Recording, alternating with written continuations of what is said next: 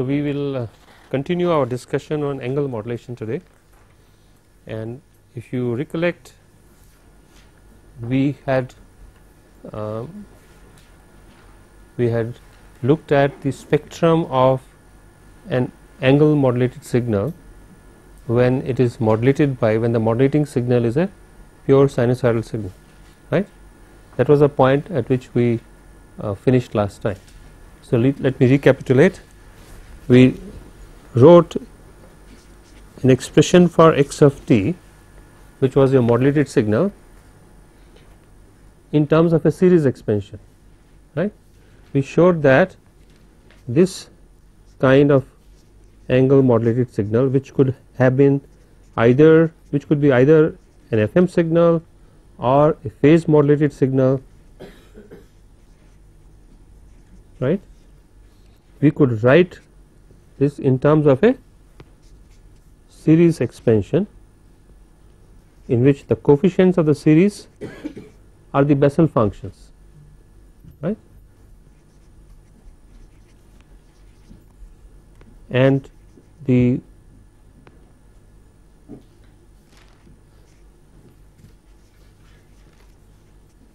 functions involved here are sinusoids of frequency omega c plus minus n omega m.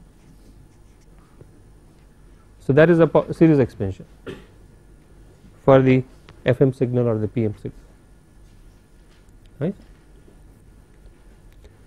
And how did we arrive at this?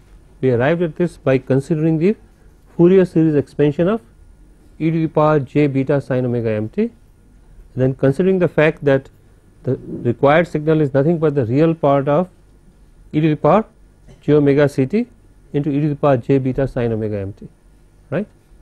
So, we expanded e to the power j beta sin omega mt into its Fourier series and then took the real part of that, and that is what you get, right. Now, this is the starting point for our discussion regarding the spectrum of an FM signal. Of course, please remember that we are doing this spectrum discussion for the very special case when the modulating signal is a sinusoid, not for the general modulating signal m of t, right. That is a much more difficult exercise, right. So, what do we find? First of all, before we discuss any further, of course, this is obvious from this expression that we have a very large number of frequency components, unlike the AM case where the frequency components were omega c plus omega m and omega c minus omega m. We have a very large number of spectral components present here, right, and the behavior of the spectrum is dictated by the behavior of these coefficients, which are Bessel function values, right. So, to understand the spectrum better, we need to understand a little bit about the nature of these Bessel functions. Now, this is not a course in mathematics, so I will not really go into a mathematical discourse on Bessel functions. I will just give you a few salient properties of Bessel functions which are relevant to our discussion, right? And I hope you learn it in more detail in maths if you have not already done so. So, let us review some useful facts about Bessel functions.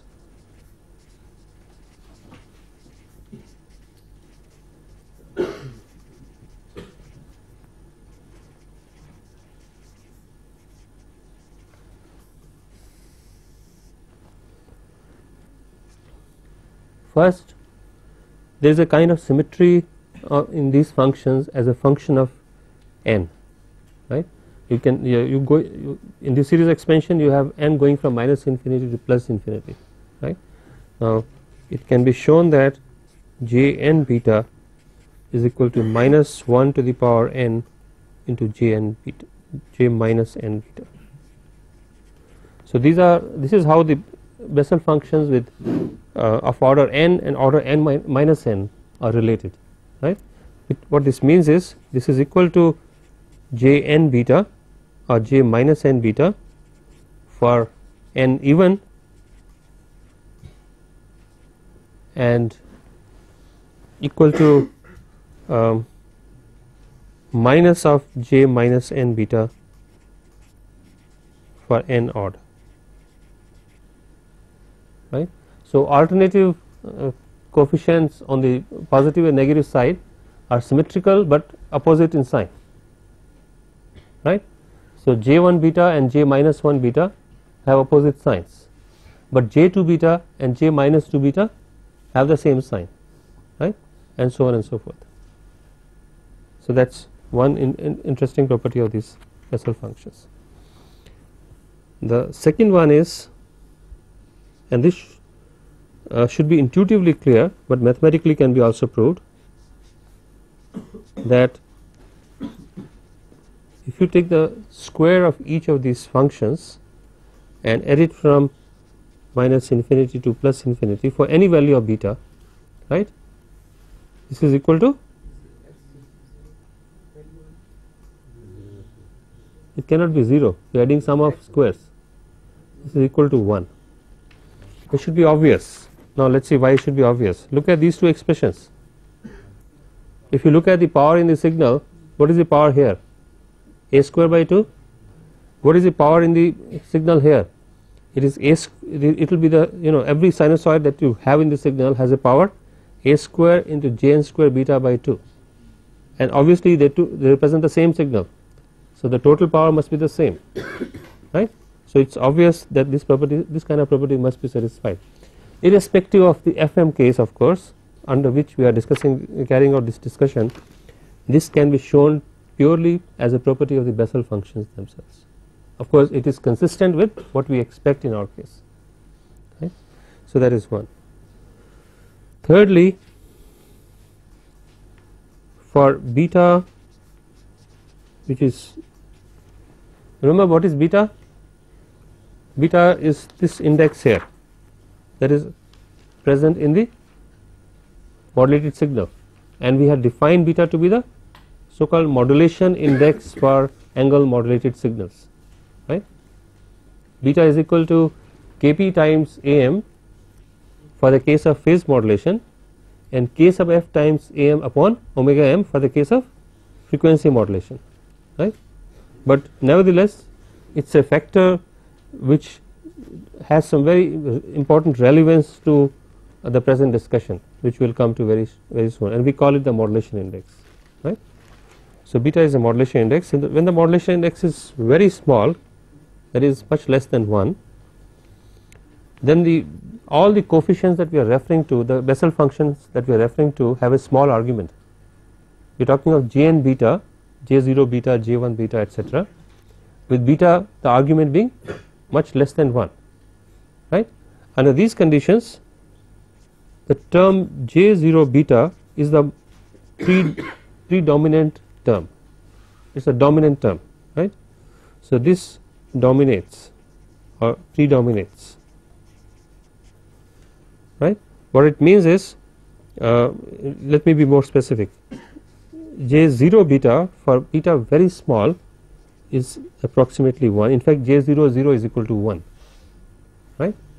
So, J0 beta is approximately equal to 1, J1 beta is approximately equal to beta by 2, and Jn beta is approximately equal to 0 for n greater than 2, greater than or equal to 2, let us say. What does this mean? That when your modulation index is small, out of all this infinite number of terms that this expansion has, only 3 terms will be the most significant, one corresponding to n equal to 0, one corresponding to n equal to 1, and n equal to minus 1, right. That means the spectral components that you will see will be primarily the carrier frequency, which is for n equal to 0, and omega c plus omega m and omega c minus omega m. Now, which is very interesting, because it is precisely these spectral components which are present in the AM signal, right. So, when the modulation index is very small, the spectrum of the FM signal is very similar to that of an AM signal. There are some important differences which we will come to, right. So, we call this kind of a FM signal or PM signal as narrow band angle modulation.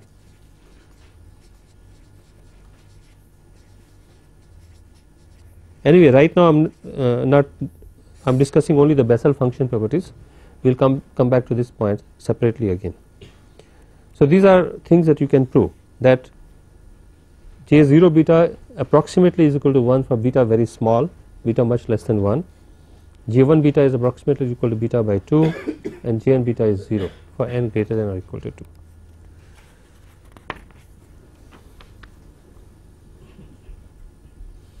Lastly, or may not be, maybe a couple of other properties are there. This is not of any immediate physical relevance, but one important interesting mathematical property that Bessel functions satisfy is an iterative relationship that they have with respect to each other.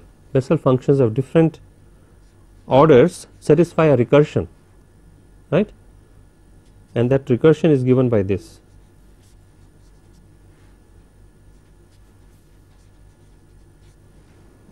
Which essentially means that if I know Jn beta and Jn minus 1 beta for a given value of beta, I can find out Jn plus 1 beta, right. So there is a recursive relationship that is satisfied by the Bessel functions, right. So which is helpful in the computation of the Bessel functions, right. Now, but still I think with the help of these properties you get some idea, but not a complete idea as to what the Bessel functions actually look like. It will be interesting to also plot some of these functions, that is J0 beta, J1 beta, etc., and see what they look like, and that you will start feeling better about these functions. And if you have done that for you here, and this is what the plots look like. I have plotted here J0 beta as a function of beta, right, J1 beta as a function of beta, J3 beta as a function of beta, right, and similarly you can plot more, right. So this is, so what do you see? You see that these functions are oscillatory in nature, right. They are not monotonically increasing or decreasing, they are oscillatory in nature, right. It is not exactly an oscillation of constant amplitude. The amplitude decreases as beta increases, right, and as beta becomes very large, they all become very small, right.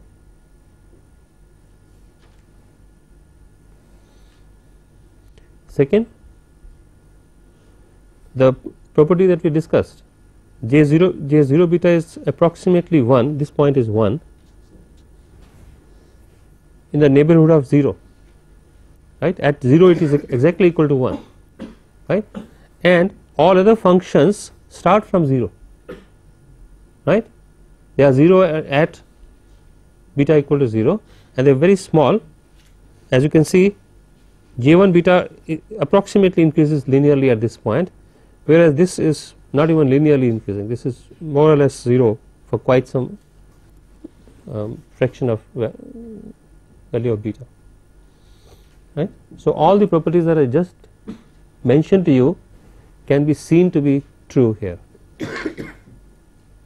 right, and because these functions are oscillatory in nature, the spectrum varies a lot, right. For example, let us look at this. For a small value of beta, the carrier component is the largest, right, and there is of course the first sideband components, that is the omega 0 plus minus omega m components, right. But suppose the modulation index is somewhere here, that is beta is equal to 2.4 or something, right. For this value, what happens to J0 beta? It becomes 0, right. So for a particular modulation index like beta is equal to about 2.4, the carrier component becomes 0, right. J0 beta is the coefficient of the carrier component, right.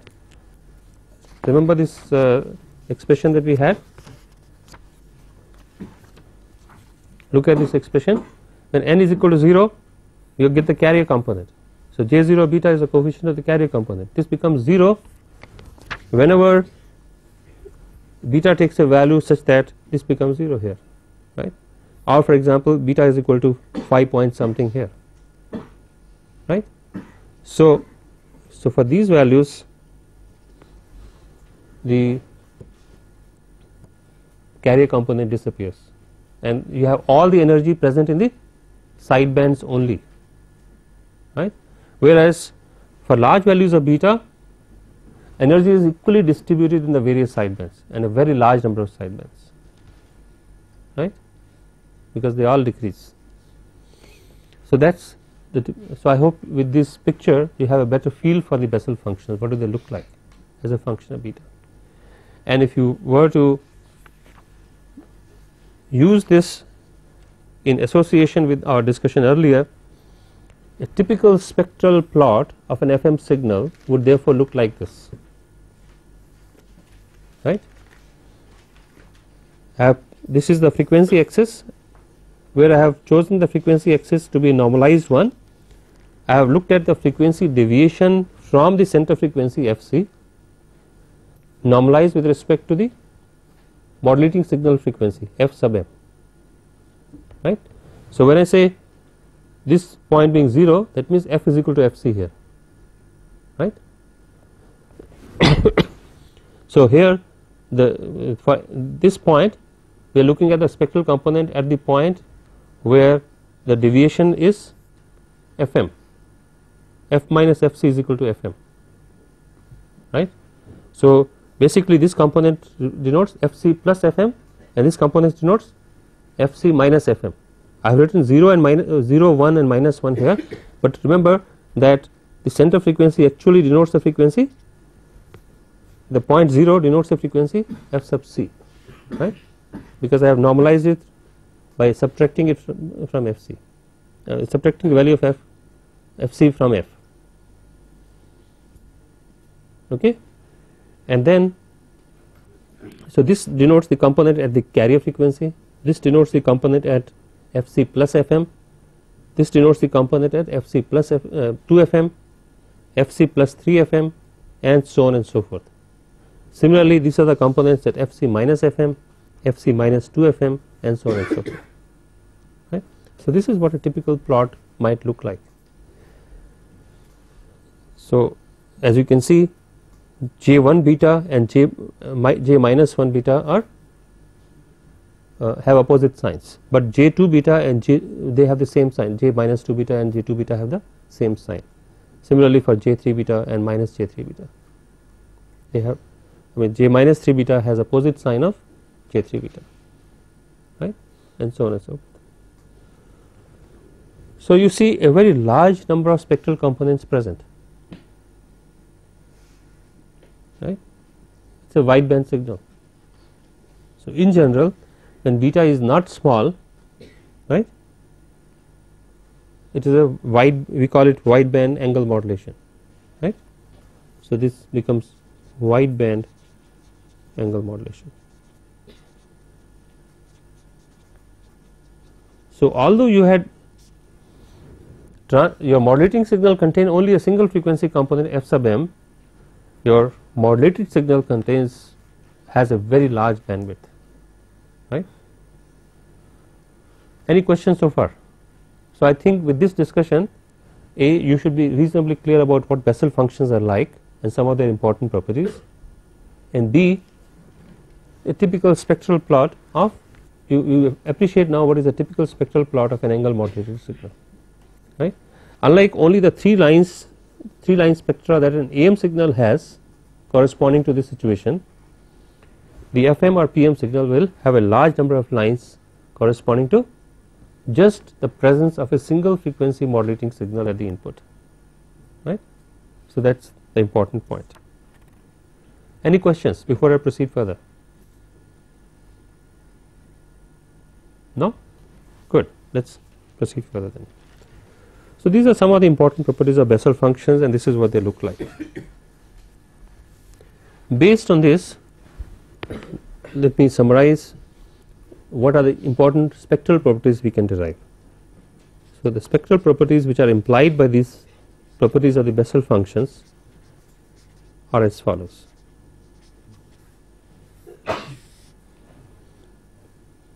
So first point, we see that the spectrum contains the carrier in general plus an infinite number of sidebands, right, not just two sidebands like we had earlier, both on the positive side as well as on the negative side with respect to Fc. Then by infinite number of sidebands I mean frequency components like Fc plus minus and Fm, unlike for the case of AM where we had only Fc plus minus Fm.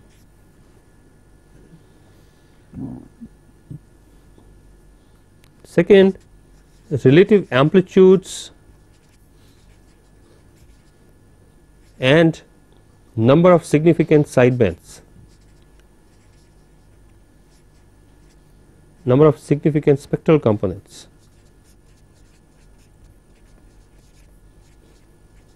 What will they depend on?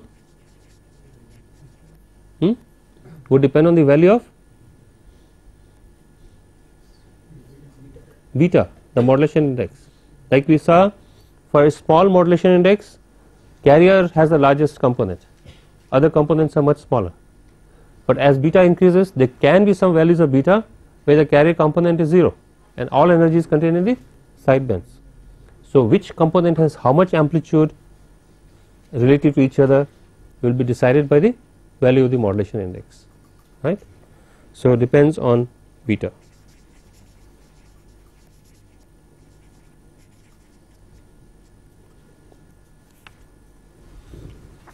Thirdly, we have seen that for beta much less than 1 only the first two terms are significant, or three terms J0 and J1 are significant.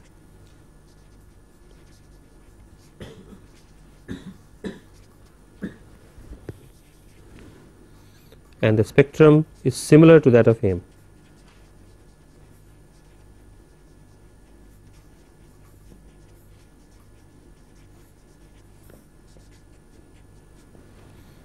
While it is similar, it is also slightly different. In what way it is different? That is right. The two sidebands are a phase reverse with respect to each other. There is the negative sign of one with respect to the other, right. Fc plus Fm has some amplitude and Fc minus Fm has a negative amplitude, which means it is phase shifted by 180 degree, right. So except for the phase reversal of the lower sideband component.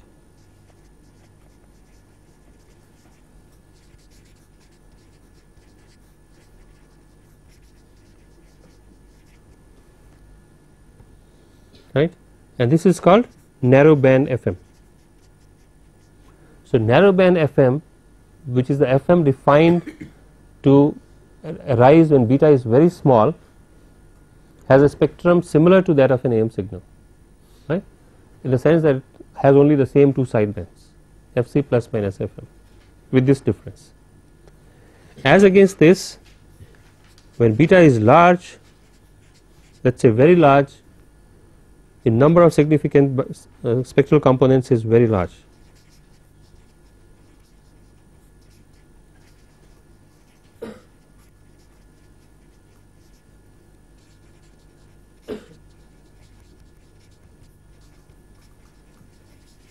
Right, and such a signal is said to be wideband FM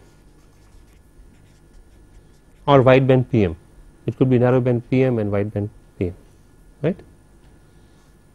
So large bandwidth, this implies large bandwidth. But these descriptions of bandwidth are qualitative, right, small or large is qualitative. A natural question arises, can we convert this into a quantitative value? Can we say this is the bandwidth, right? Now that's a slightly tricky situation here. Why? Because theoretically, no matter what the value of beta may be, whether it's small or large, theoretically how many components are present in that series expansion? Infinite. So theoretically the bandwidth is, or quantitatively the bandwidth is always infinity, right? But for all practical purposes, because we have seen the nature of those functions, these functions keep on decaying as beta tends to 0. Similarly, if you look at the value of the functions for different values of n, right, I haven't got a plot here against n, but you can see the trend here. you can see J0 beta starts with the largest amplitude, right. J1 beta has a smaller amplitude, J3 has an even smaller amplitude, and so on and so forth. Similarly, the other functions will also be much smaller amplitudes each, right. So you will also find that for larger and larger values of n, the corresponding coefficients become smaller and smaller, right. So therefore it can be expected that beyond a certain value the amplitudes of these spectral components and therefore the energy contained in these spectral components would be small, and therefore they would not contribute significantly to the total energy of the signal, right. So based on this fact we need to define bandwidth in a particular way and then come up with a quantitative figure for the expression for the bandwidth, right. So let us do some discussion on that, right. So we like to look at the bandwidth of angle modulated signals more quantitatively now rather than only calling it large or small.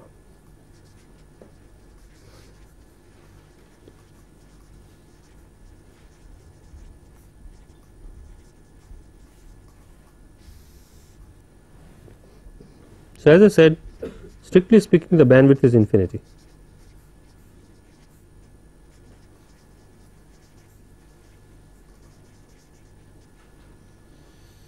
But I just said that in practice we make use of this fact that limit of j and beta as n becomes large, right, this tends to 0. This is again a property of the Bessel functions which I perhaps should have mentioned when I made a list of these properties. The j and beta as n tends to infinity, that is Bessel function of infinite order identically is 0, right. So how do we define the bandwidth? To define the bandwidth, let me first define a ratio E sub r which I will call the power ratio,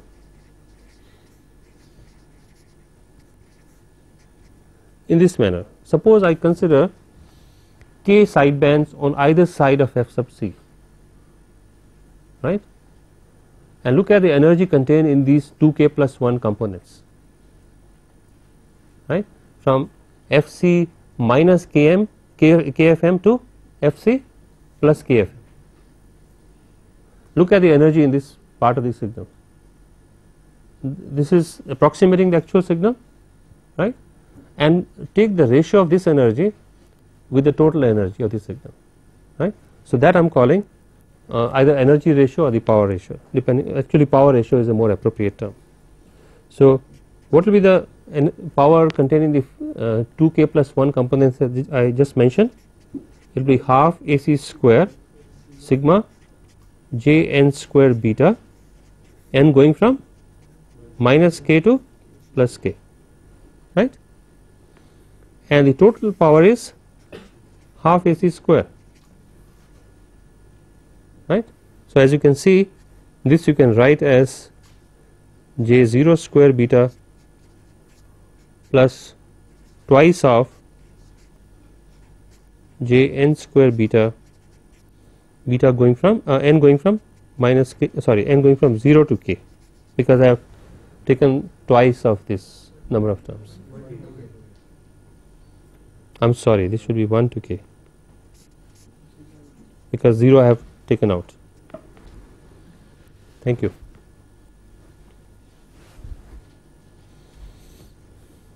So now the way we define the bandwidth is as follows. We say, we agree that for a signal to have this bandwidth, whatever we define the bandwidth to be, it should have most of its energy in that band, right.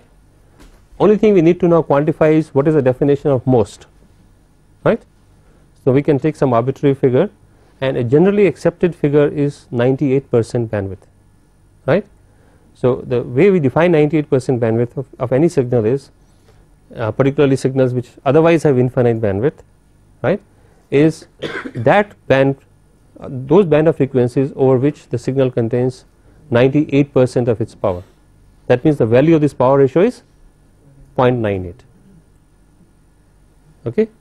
So, basically what we need to figure out is for what value of k this turns out to be about 0.98, right, because this ratio can at most be 1.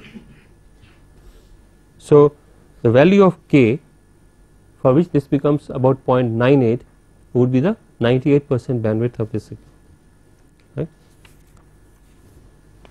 So, for a given application bandwidth is defined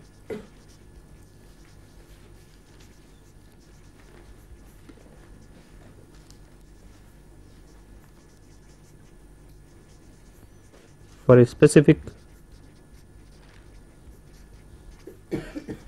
value of PR, right, and for whatever value that you select the bandwidth will then become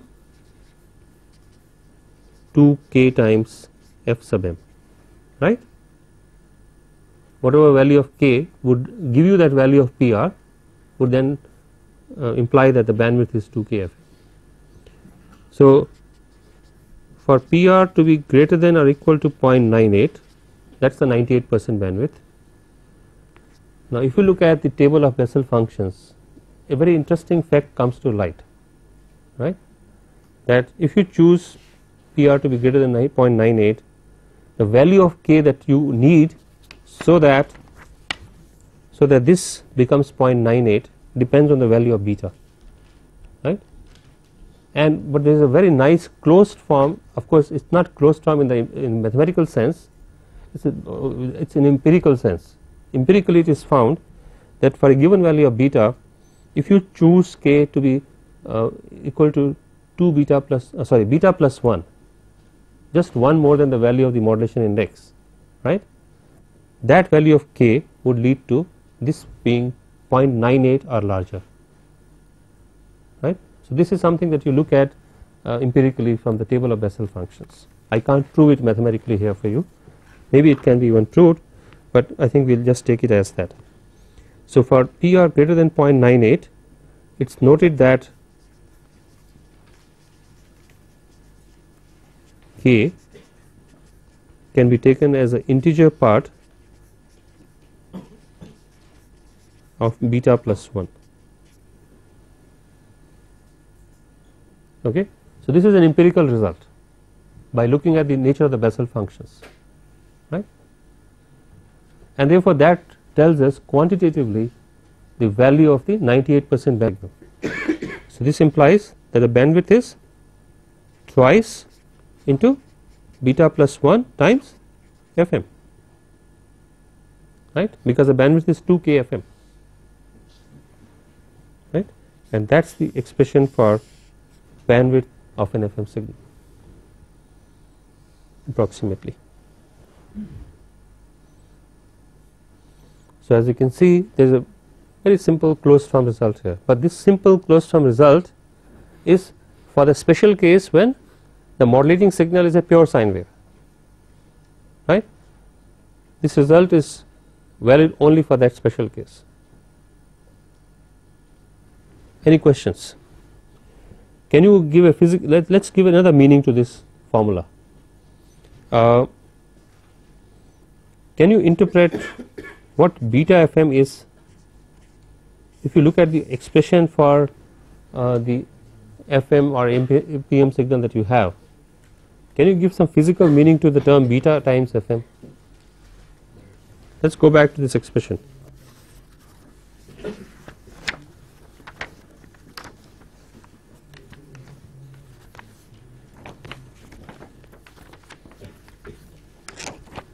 Yes, let us look at this expression.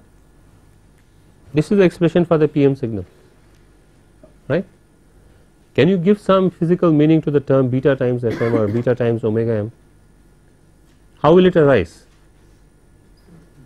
If I differentiate the argument, right, and what does the differentiated argument give me? The instantaneous frequency, right.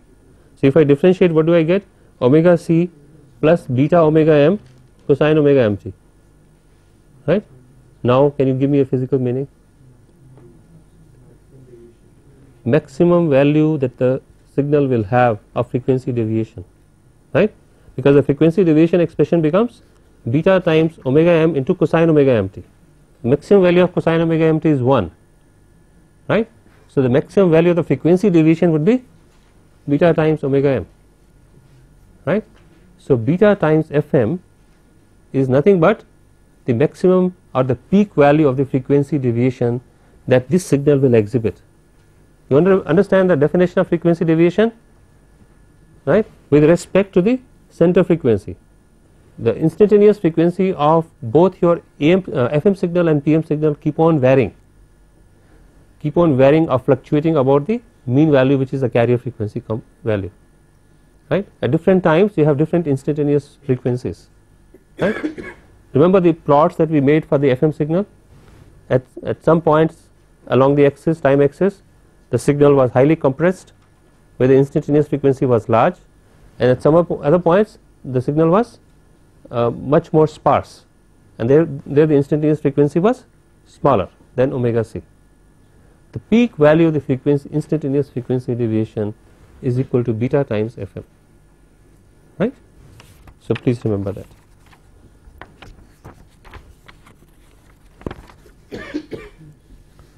So, therefore, you can also write this formula in a different way, namely twice beta times fm is, let me call this delta f plus fm, where delta f is defined as beta times fm and can be interpreted to be the peak value of the frequency deviation, peak frequency deviation.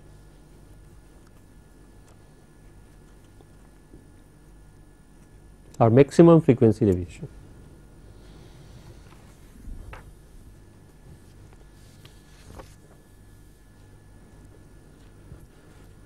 Now, this analysis that we have just done is valid only for sinusoidal modulating signals. For more general signals, it is approximately possible to argue out the bandwidth of the FM signal, right. We will not go through that argument because it is beyond the scope of our course here, but I will just give you the result. So, we are looking now at the result for a general modulating signal MT, and MT is not cosine 2 pi FMT, right. What can we say about the bandwidth of the FM signal? And I am only giving you the result, we are not going through any discussion for this. To do that, let me define D as the following ratio: peak frequency deviation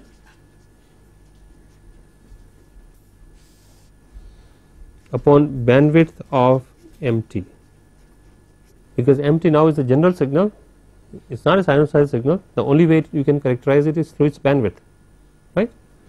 So, let me call this as delta f upon W. Delta f is the peak frequency deviation of the FM signal or the PM signal, W is the bandwidth of the message signal MT, right. Then it can be shown that approximately the 98% bandwidth of this signal, of the FM signal or the PM signal, is now given by 2 into D plus 1 times W, very similar to the formula that we had just a few minutes ago, which was 2 into beta plus 1 times FM. And here also you can write this as delta f, isn't it? D into W is delta f plus W, and here also you can write it as 2 delta f plus f sub m, right. This is what we derived. This is a generalization of this to arbitrary signals. It is very similar, right. These formulas for the bandwidth were given by a gentleman called Carson, and therefore these are known as Carson's formulas for the bandwidth of an FM signal.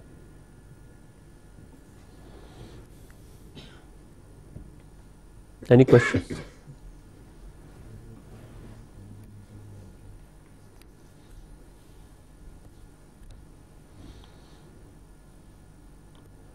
Now, again in these general cases also you can see that whether you will have narrow band FM or wide band FM will really depend on the value of delta f.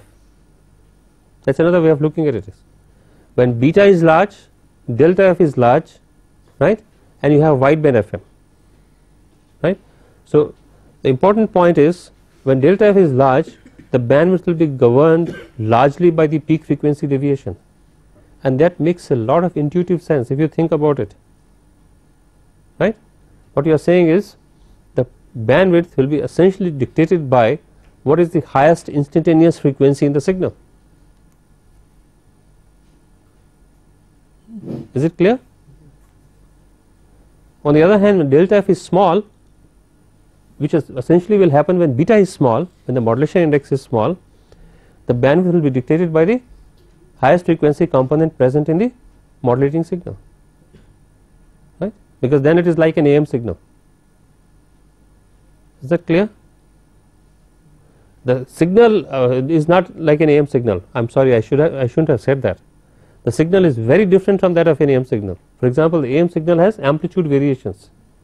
This signal will never have amplitude variations, right, but when beta is small, its spectrum looks like that of an AM signal. Okay.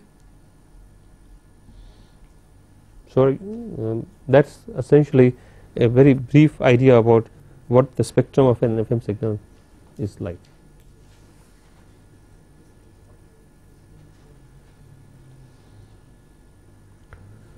Any questions?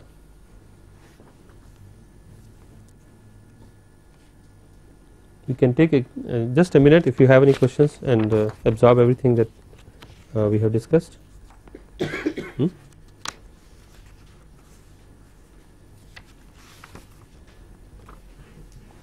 So is this method suitable for frequency sensitive operations?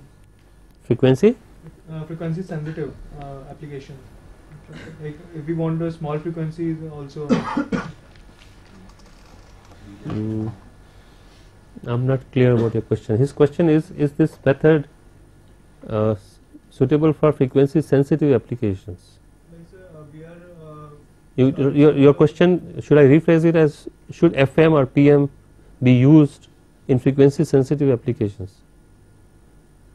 I do not know what that question means, so I can't really answer it. So maybe. You are having frequency not FM, actually it is FM plus delta, which can vary with instant of time. So what he exactly means to say is if it is frequency sensitive, then I will have a disturbance because I can't exactly tell what the frequency is at a point of time. You see, if you are referring to the process of modulation and demodulation, the value of the modulation index in some sense reflects that sensitivity that you are referring to, but the sensitivity is with respect to the amplitude of the modulating signal. Please remember that our purpose is fully satisfied if our modulation is sensitive to the amplitude of the modulating signal, instantaneous amplitude, and that is what we are doing in FM or PM. We are making the instantaneous phase or instantaneous frequency depend on the instantaneous amplitude of the modulating signal.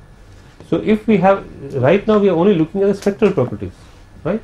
We need to look at the demodulation of these signals so that we can see whether or not we will be able to recover those signals properly. Our concern should be with respect with the recovery of these signals, right? And the recovery process will depend on how you demodulate, right? So I think your question therefore is not relevant to the discussion that we have right now, but we are going to come to generation and demodulation of FM signals now. So when we are using Bessel functions, right? So to analyze the signal, so this is only valid when the signal MT is a cos omega. That's right. So we can't use this for a general signal. That's right. Right? I mean, we didn't use Bessel functions deliberately. They arose. We did a Fourier series expansion of e to the power j beta sin omega mt, and the Fourier coefficients turned out to be j and betas. And so these Bessel signals are only in integers, right? And it has to be an integer. No, Bessel functions can be defined for other values of n also, which are non-integer values, but we don't need them here. For our discussion, we don't need them here, right? There are various kinds of Bessel functions. This is only one kind, right? The various kinds of Bessel functions. So I think for that I would like you to refer to a book on mathematics, right? Okay, then let's proceed further. If there are no more questions, next thing what we like to take up is how do we generate and how do we demodulate angle modulated signals. Obviously that's the next thing that we need to discuss. So generation and demodulation.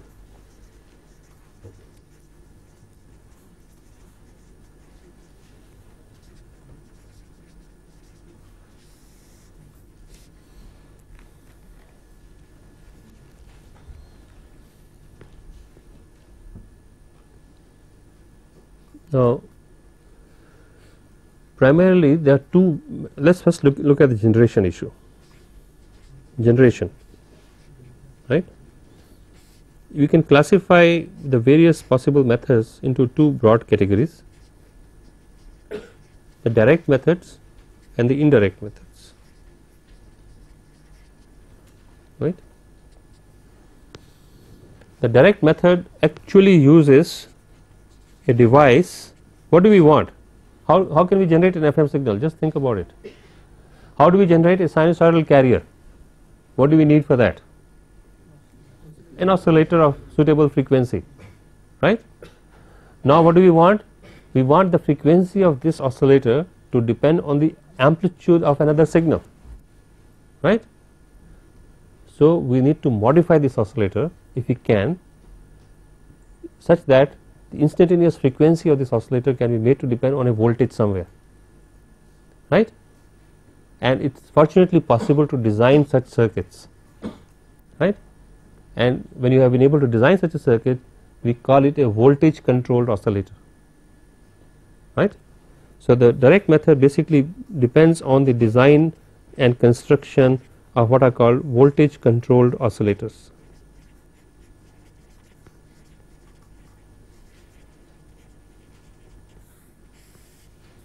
Are in short known as VCOs. Okay.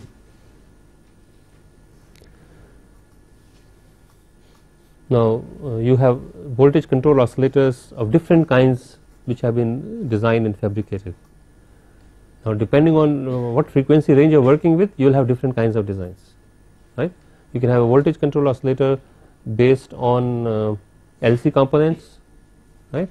You can have voltage control oscillators based on RC components, which are called relaxation oscillators, right? I do not know whether you have come across stable multivibrators in your either digital or analog electronics. If you have come across stable multivibrators, they are nothing but voltage control oscillators, right? If you are working with microwave frequencies, there are special devices like klystron, right, which can be used as voltage control oscillators, and so on and so forth, right? Now since therefore it depends on what frequency you are working with, you have different kinds of devices, right? I will not go into a very detailed discussion of the design of the voltage control oscillators, except to say that it is possible to design circuits, devices, systems which can be essentially voltage control oscillators. And once I have such a voltage control oscillator, to the control input, basically what does it mean? That you have an oscillator, right? I mean, if you look at it purely from a block diagrammatic point of view, an oscillator normally there is no input except the power supply, right? And it produces an output oscillation signal, right? Here you have a control voltage,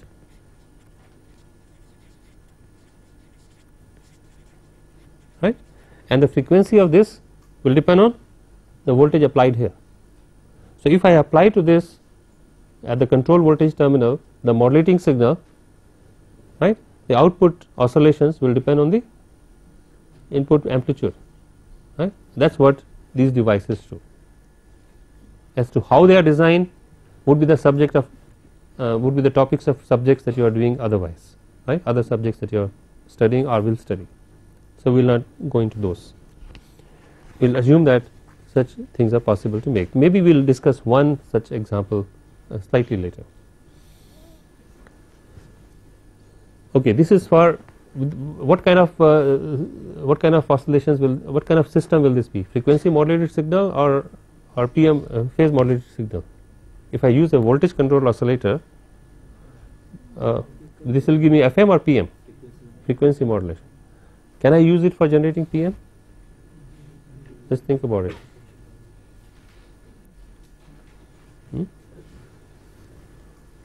Here is a message signal MT. Good, very good. He has suggested the answer. So if I apply MT to a VCO, I'll get an FM signal. Right? This is what you are saying. Right? If I apply MT, but first differentiate it, right, and then apply to a VCO, I'll get a PM signal. You remember why? Okay, so I don't have to repeat it, but just to complete the discussion, remember that the instantaneous frequency of a PM signal would be proportional to the derivative of the message signal, isn't it? It's obvious, because instantaneous phase deviation is proportional to the message signal MT. So the instantaneous frequency deviation will depend on the derivative of the message signal, because the instantaneous frequency is derivative of the instantaneous phase, right? So this is how it comes. So if I feed MT directly to VCO, I get FM. If I feed a differentiated version of MT to the VCO, I get the PM signal, right? Actually, we will discuss later, for various reasons, what we call FM transmission is neither pure FM nor pure PM. It's something in between, right? What that means is something that we will discuss later. So I'll stop here for the moment, and next time we'll discuss the indirect methods. Thank you very much.